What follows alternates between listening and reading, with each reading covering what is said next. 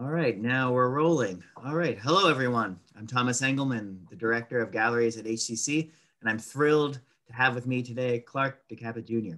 Clark is a Cleveland, Ohio native and holds a BFA in crafts with a concentration in glass from Kent State University in Kent, Ohio. Clark received his MFA from the University of Miami in Florida in sculpture with a concentration in glass. Clark is an assistant professor at Ursuline College in Cleveland, Ohio. Clark's current virtual exhibition, Momentary, concentrates on his formal training in glasswork and leads us into his more contemporary cross-pollinated use of materials, site-specific installation, and time-based methods of creating a dynamic, well-thought-out work that ties our past to our present. Clark, thank you for taking the time to join me today, and it's great to have you. Hi, Thomas. Thank you for having me. I really appreciate having the opportunity to talk and discuss some of my work. And also thanks to everybody at the college that welcomed me and had me along. So I appreciate it very much. Great. I've got your exhibition pulled up now. Can you see it on your end? Yes, looking good. Excellent. Yeah, so let's begin, if we can, with this, with your first work right here. Sorry, I'm gonna move this and try to adjust a little bit just so we can get, there we go, the full gamut up. Beautiful. Okay, let's talk about this first piece, hook torsion, and in your cast glass work. So dive right in and let us know a little bit about this piece. Okay, so I mean, in general, in thinking about the work that I create in glass, I'm finding dated objects or items that have been utilized over a number of years. And what I like to do is I will duplicate those items and then recongregate or reconnect those items into a parent structure or a host structure. So with hook torsion, that was an old hook that had been utilized and that I found secondhand. And I ultimately, I utilized the lost wax casting technique. So I ended up duplicating this piece a number of times in wax and then transferring that wax into glass through the casting process. And it's really just talking about the dynamic nature of experience and how experience, although it's untangible, it does hold weight. The individual then acts as a container for experience. And so each of these individual units within the composition are moments of this object's past life or its history. And I'm trying to talk about, again, the dynamic nature of the arc of one's life and the progression of an individual through life and experience in society. And yeah, it's a static piece, but yet it's a piece that speaks of a dynamic past. Excellent. Yeah, and there is a great sense of movement too within this piece. Technical question while we're on this one. How is this piece displayed in terms of how is it structurally held up? Is this all one piece or is this multiple pieces you would put together? No, that's a good question. So these are multiple pieces that have been created and the pieces are then laminated together through a process that's proprietary and magical. And I don't discuss that on air. There's some super glue and maybe some hot glue, some silicone and some putty. And I don't know, I think there might be some jelly or jam in between a couple of these pieces. So. Well, whatever's holding it together, it's beautiful. Thank you. If we can touch on semicircle now, we're working again with these found objects and creating multiples. Talk a little bit about this piece. Okay, yeah. So this is a piece that was taken, it utilizes a used horseshoe that was gifted to me by somebody who was familiar with my work. And they asked if I'd be interested in making a piece out of this used horseshoe that they've had for many years. And just kind of hanging out with the horseshoe and having a conversation with it, I came up with a composition that ultimately is based off a horseshoe itself in structure, but it's also somewhat carcass-like, kind of almost like the remnant of some kind of creature or animal or some kind of, again, antiquated object itself. So, and this is a piece that I ended up creating a channel that runs all the way through one side of those horseshoes, which are all connected up by a stainless rod. But it's a piece it's about the object and it's about the presentation of the overall composition, but it's also equally as important. It's about the space between and the shadows that are cast.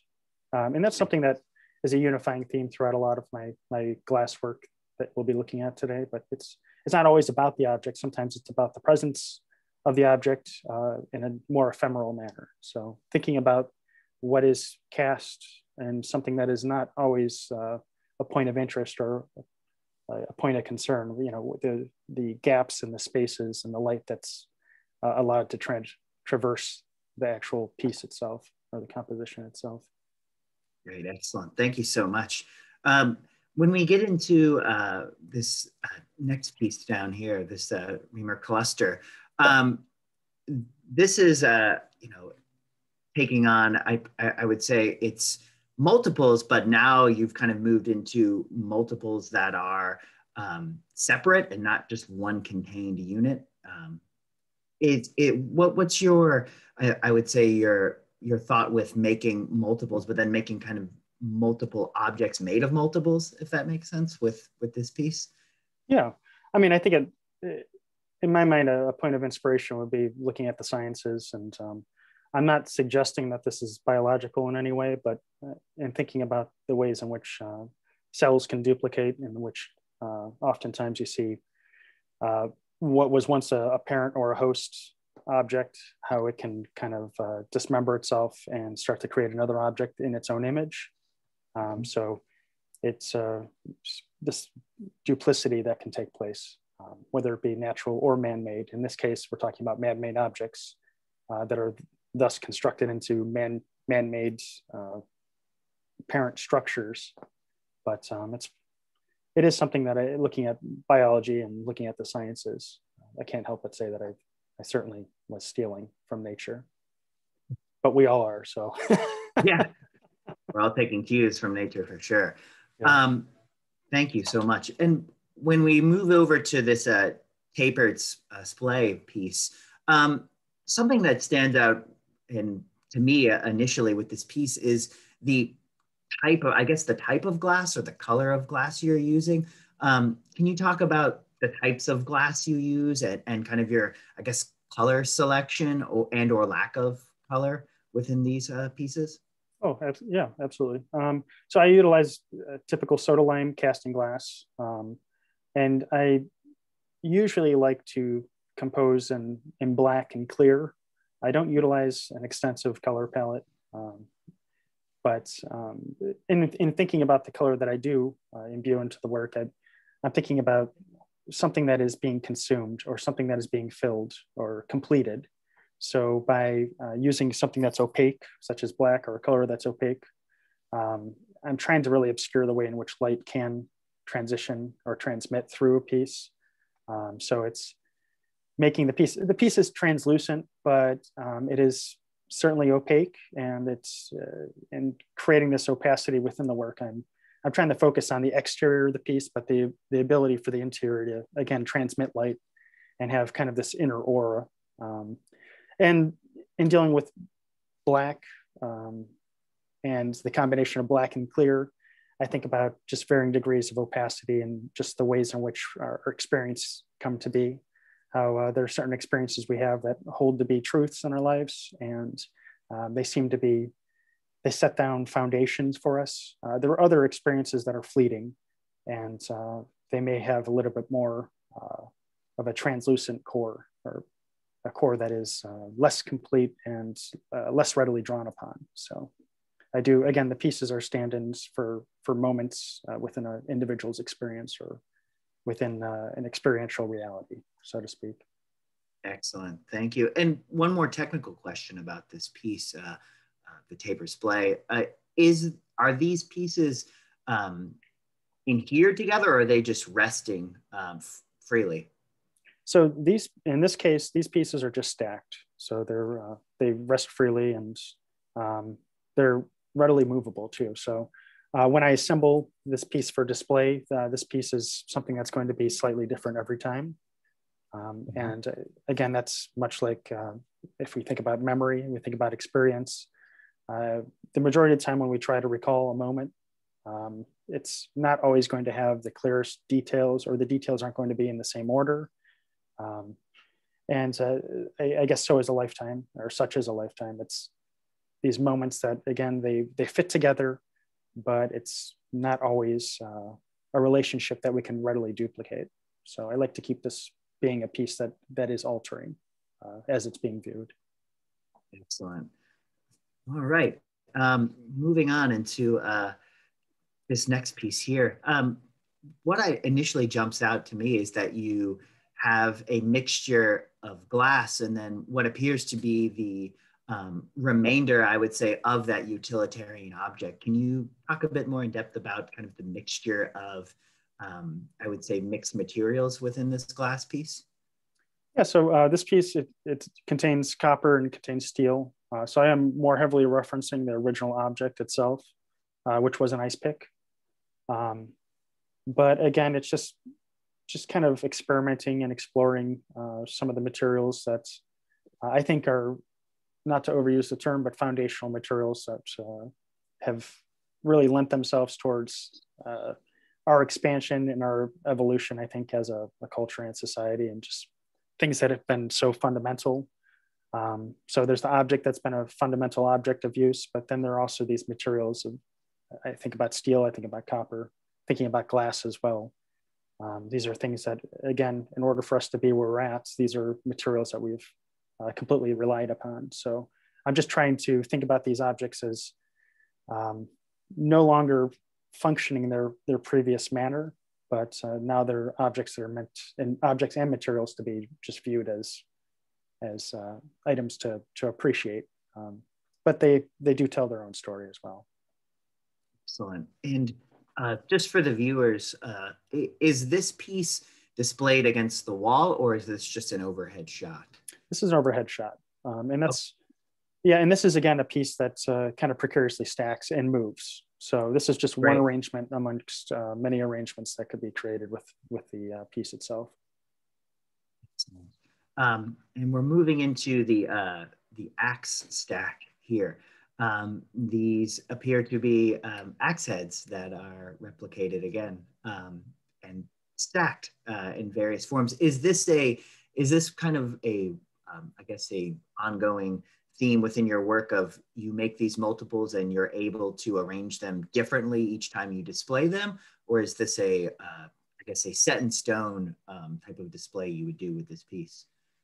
Yeah, so I think the overall composition, just that kind of arc that's created with the stack, that's something that carries through every time it's displayed, but the individual units are loose and free.